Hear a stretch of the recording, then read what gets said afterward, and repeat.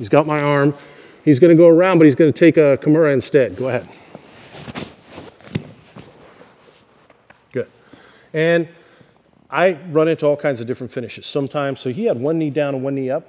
Some guys will go 2 knees down to the mat and pinch their knees together on your head. 1 knee down, 1 knee up is probably the most common.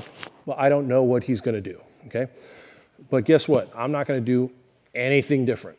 Not a single thing different. So we'll go through the whole series, come back again. Don't mind me. You just keep doing it. Go.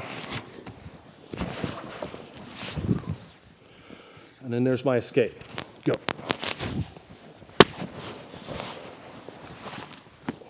Okay.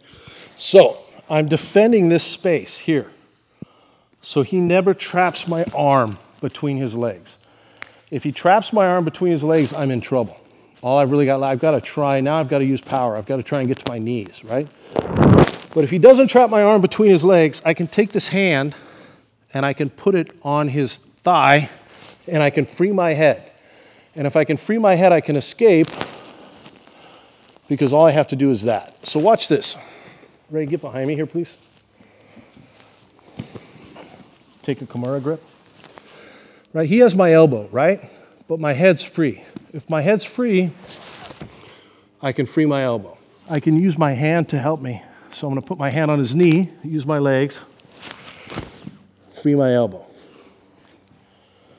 Now I just have to make sure my hand doesn't get trapped.